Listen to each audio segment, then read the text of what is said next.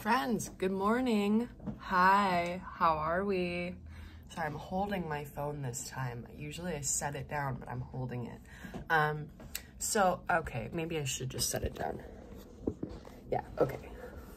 So today is Tuesday. It's my little sister's birthday. Happy birthday, Jackie. Not that you're gonna watch this or see this, but maybe someday in the future you'll be like, oh my gosh, my sister, she was doing all this stuff on YouTube. Maybe I should look at it. I'm just kidding. She's a little kid. Or she's not. She's like 16 now, so. Anyways, just kidding. Happy birthday, Bubby. I love you. I can't wait to give you your prezzies. Yes. Okay, so back to the art. Yesterday, I technically did start a woodcock. You're welcome. No, I'm just kidding. Yeah, I was getting a little anxiety because I was like, I'm gonna do it. And then I was like, I didn't do it yet. So I'm like, I need to do it. So woodcock, painting, also went to the most magical place, Warwick's. So we're gonna do a little mini haul. It's like super mini, like it's super mini. I don't even remember what I got, to be honest. Oh, Le Pen.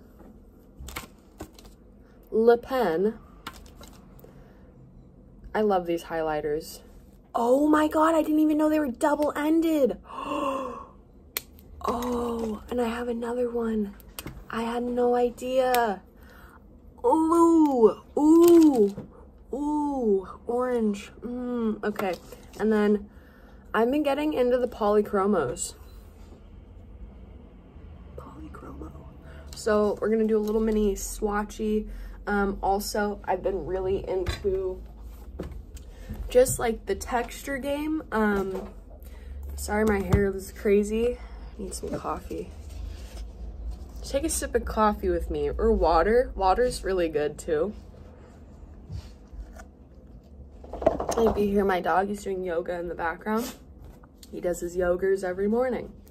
So I've been into, instead of like making a perfect something, I've been trying to like just do loose stuff and like drawing stuff that I see that I like.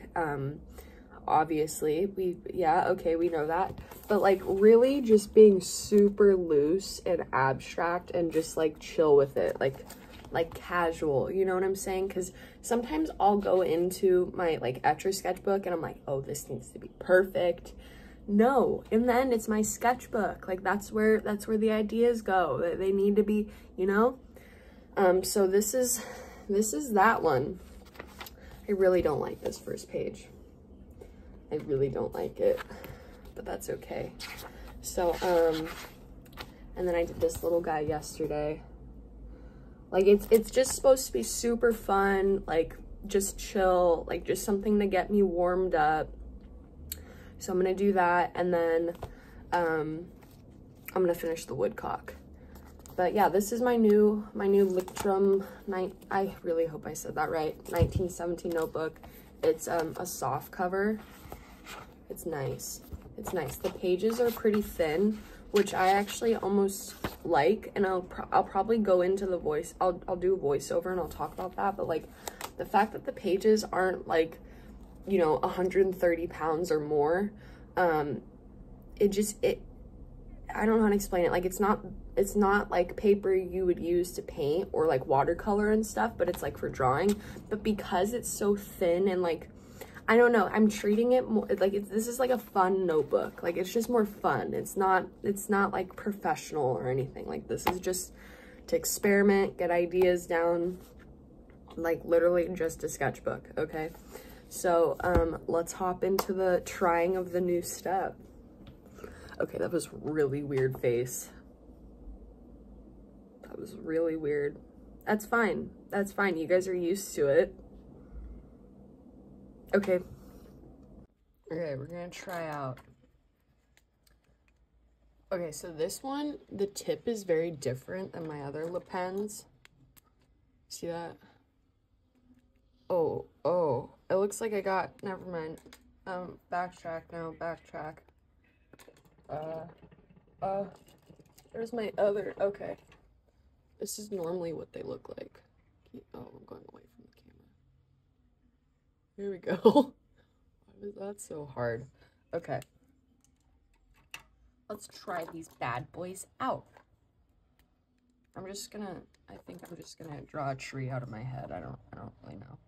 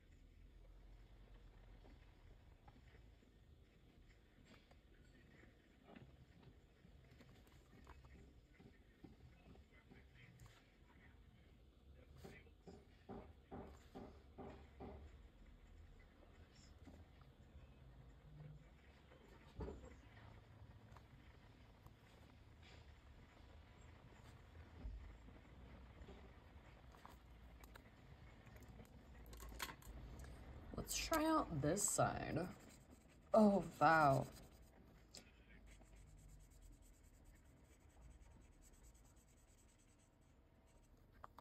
What? Oh, nothing. I'm film. Can you guys hear the marker noises? I hope you can.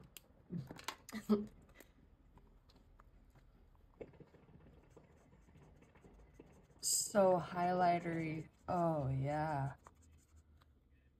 Oh, yeah.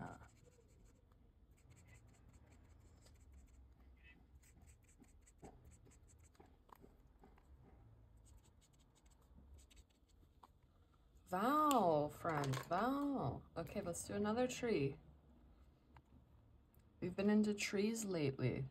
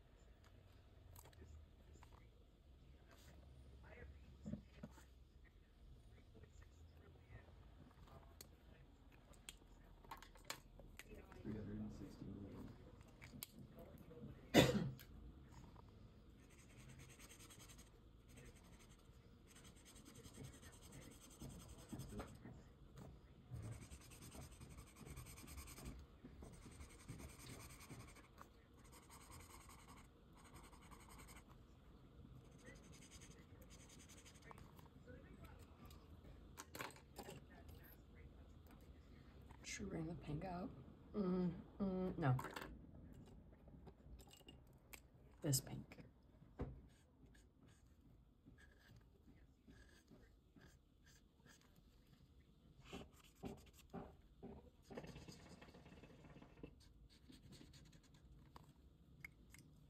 Alright, well, oh, you need a little bit of shading. You look kind of weird.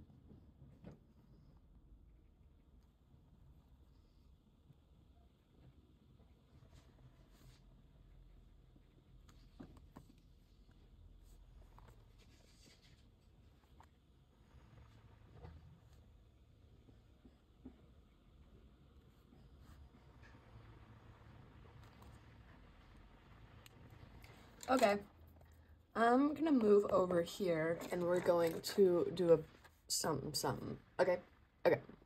Oh, you made it to the voiceover part. Congratulations. Mitten says hi. Hi. Also, I always forget to introduce myself. I never do. My name's Lucy Fitzmaurice. I'm a wish full-time illustrator, artist person. I'm not. But we're getting there. Hi, it's me. It's me, Lucy. Okay, let's jump into this. So, first of all, a few things I want to say. Don't forget to like and subscribe if you're new here. Oh, wow, that was quick. Okay, I thought I had more time. So I think part of me is going to talk about how I'm painting this, like maybe do like a little tutorial situation. I don't know. See, that's the thing too, is I feel like I know my audience, but I also don't, like my community. I know some of you are artists yourselves, and then some of you are getting into art. So, yeah, I thought I'd just, okay, so really fast, I put down my base layer. I'm doing kind of wet on wet, and then I'm filling in little bits. I'm like kind of lightly tapping my brush just to give the like illusion of like texture and stuff, like, because it's feathers, you know, it's a bird, they have feathers. So yeah, and then I'm filling in more color just because, you know, when you do a light wash of watercolor, it dries really light, hence the name light wash. So just going in with another layer, putting down some more color, you know, and then dropping in more color, more of like the dark burnt umber kind of color. And then now I'm going in with a darker color to put in more of the details. And here I'm literally like tapping my brush down to the paper, and I'm purposely leaving little bits in, because if you look up what a woodcock looks like, their feather markings aren't like perfect, like just like, you know, like it's spotted kind of like there's a it's not just one flat color on top of its feathers, you know. So I'm kind of just tapping my brush around and like kind of mapping out where the darker colors are. And I'm gonna be honest with you guys, I was really tired yesterday, and I felt like I needed to be productive, so I did not plan how to go about this painting. Like, I just was like, I don't know, we're just gonna jump in and do it. So yeah, so a lot of it, okay, now I got my small brush, and I'm putting in little marks, like little kind of flat lines that are not perfect, they're not straight, you know, to give the illusion of the I don't know how to say it, like, this bird is complicated, guys, it is, and I'm trying to say how I painted it. So here, I'm going back with gouache just because I made that, like, that darker part of its wing, I felt like it was too perfect, like it looked like a line, you know, like a, anyway, so now I'm putting in some gouache to kind of lighten the bits up. You know what? I'm going to stop for a second and put up a picture of a woodcock. Hold on. Okay, as you can see, it has a lot of patterns in its feathers. Okay, so I was just doing the little, you know, bottom bits of its feather wings. So, and then now I'm going in with gouache to kind of make it a little bit darker, just because I know it's going to be light, especially when I put in the background. And then I covered over that kind of burnt umber, so I'm going back. And I'm going back and forth with watercolor and gouache. This is mostly watercolor. But I made a lot of mistakes. Like right now, I took like 5 minutes to clean that up, and it doesn't look like it, but I was sitting there and I'm like, I knew not to do that. Like, it was wet and I did the black eye anyways, and I was like, I knew not to do that, but I was tired. And then now I'm going around putting in color for the background, and I know that this was gonna happen, but so I left some bit of white around the edges just because the bird was still wet, and I knew going into that wasn't the best idea. I should have just waited, but again, I was tired. So yeah, so okay, going in with darker colors. This is the next day now, technically. Again, I'm using watercolor, and I'm being really light with it, and I'm trying not to scrub the bottom like washes, because I do that a lot, where I'll be like, oh, I need to rework that, and instead of letting it dry, I start scrubbing it, which makes it look really kind of murky and just like not good. So I tried my best not to do that. I did do that a couple of times, especially yesterday, just because I was tired and I wasn't really like thinking too hard about it. And then now I'm going back in with gouache for a little bit of details, and I'm using a finer tipped pen, paintbrush, not pen. And then now I've just redid the background. I did it with mostly gouache, so I just did the same thing, just like kind of put random colors. And then now I'm putting in some of the like grass in the background, so obviously it doesn't need to be perfect, like it's the idea of grass being there, you know. So yeah, so I'm using gouache for this one. I'm using like Holbein and G's Finest. If you want to know the brands, those are the brands I use. And then, yeah, and then I will be using a Ferris wheel ink press. I'll be using two. One is Steeped Umber, I think that's what it's called, and then the other, I don't know, it's like Mermaid Tears. It's my favorite one.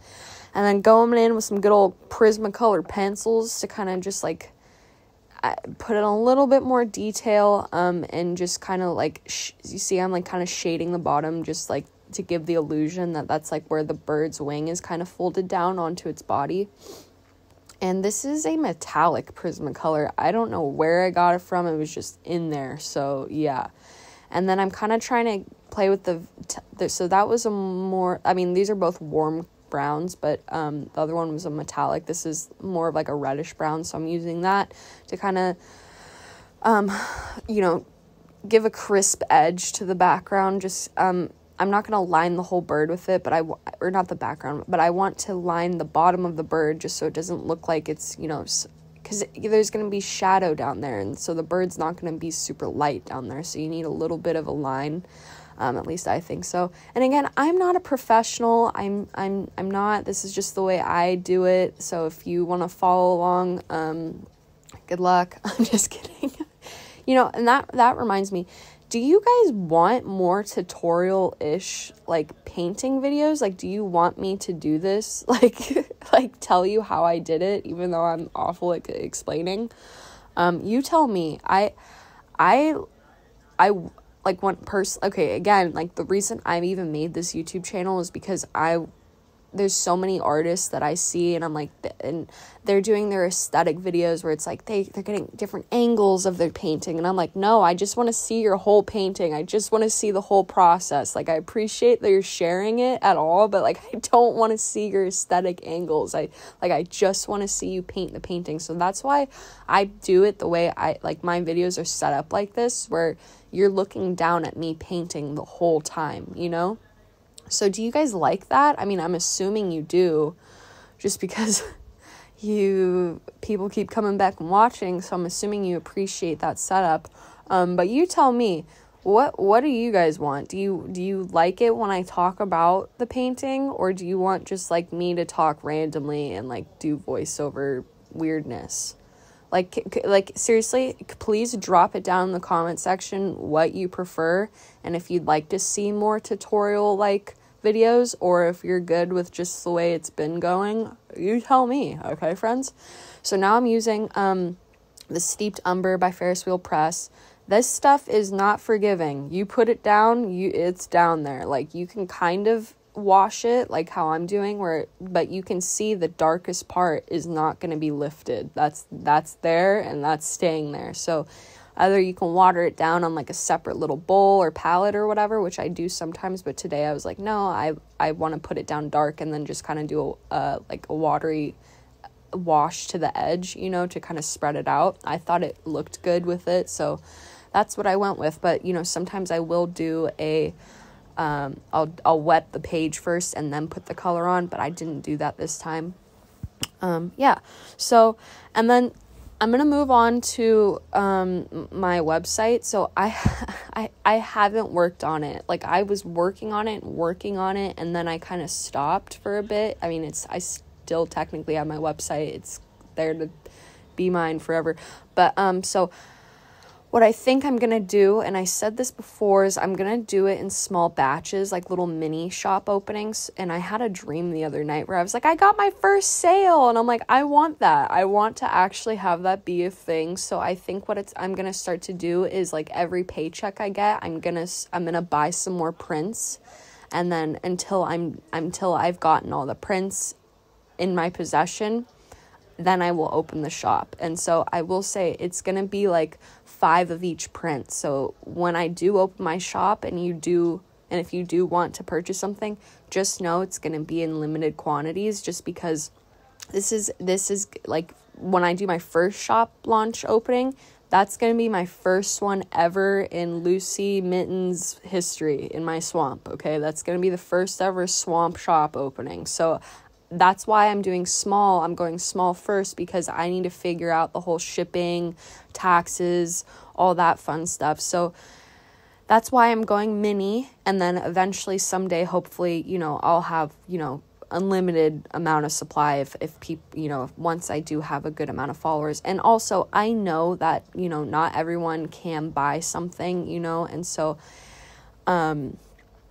you know, so I want to work on getting some smaller stuff into the shop too, but at the same time I am most likely going to have a $15 minimum, you know, just because of like shipping and handling. And I think what I'm going to do too is have that be part of the cost of the painting. So, you know, like for example, one painting I have is like a print is going to be about $50, but that's including the shipping and stuff, you know. So yeah, so I don't know, I feel like I've lost my, like, that fire under my butt, but I really want to have this be my full-time career. So I don't know. I'm trying to be kind to myself and just like be more intuitive and like, you know, not pressure myself to just get it super done and quick. You know, I want to take my time and feel comfortable with what I'm doing. So, you know, in my head at the beginning when I first started making my website, I was like, I'm going to get it up and going right now. And it's like, whoa there, Lucy, it's not going to happen that quick. And if you rush it, it ain't going to be good. So you need to chill and take your time. So I'm allowing myself to take the time that I need to properly get my shop going and understand, you know, the mechanics behind it. And yeah, so that will be coming up in the future. But at the moment, I'm having a good time. You know, I haven't painted in a while. This was my first painting in a long time, it feels like. So it was nice to actually have something like a prompt almost. And I don't know why I'm not painting right now. I clearly didn't do too good with the editing situation, but okay, anyways, we're at the end of the video. Thank you for joining me. Okay, bye. On fire. Okay. That's the gist of tear gas. Have you never been to... If you guys don't listen to Mr. Ballin, I highly recommend him. Like, very much so. I love him. Me and my fiance, we listen to him going to bed. And I know that might sound weird because a lot of the time it's about, like, murders and, you know, weird disappearances. And it's like, why would you want to fall asleep to that? I'm not the only one. I've actually talked to a lot of people and they're like, yo, we go to bed. He's just like his voice and like the way he tells stories. Anyways, follow him, subscribe to him. He's he was an ex-Navy SEAL. I'm talking like I know him. I don't. Just a cool dude. Okay, anyways, so back to the painting. This was a hard one, you guys. I hadn't painted for, I think, like 2 weeks now, maybe even more. It feels like that. I hope you like. I hope you enjoy. I think it came out pretty good. We'll see. Okay. But I hope you all enjoy the rest of your day, your week, your beginning of your week. I don't know. What day is it? Tuesday. Okay, the rest of your week. Okay, have a good one. Don't forget to like and subscribe. Hit the bell if you want to be notified. If all goes well, Wednesdays will be upload days. Wednesday's house full of woe. Okay, bye.